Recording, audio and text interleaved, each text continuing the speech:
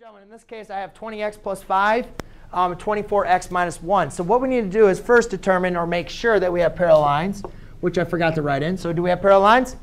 Yes. All right, good. So therefore, we know our angle relationships are going to have special relationships to each other. They're going to be equal to each other, add up to 180.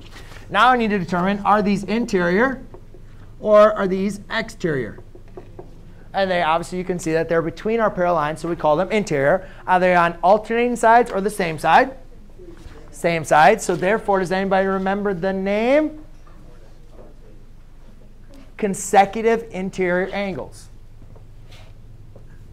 Now, if you guys remember, I told you on the beginning of this piece of paper, I told you to write how are consecutive interior angles related to each other when you have parallel lines. And what is it, Raphael? Well, their sum of them is equal to 180, right? So therefore, you can say 20x plus 5 plus 24x minus 1 is equal to 180. The sum of the two angles is equal to 180. Brianna, could you take that up, flip it upside down, and put it on your desk, please? Thank you very much.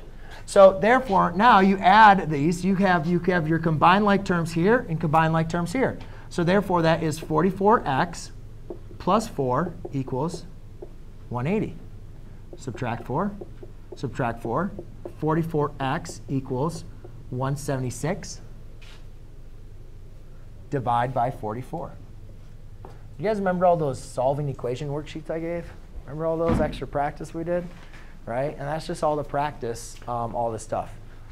So therefore, we look at this, and x is going to equal 4. There you go. OK. All right, so what I need everybody to do, where'd your phone go? Oh, that's a good place for it to be. All right, what I'd like everybody to do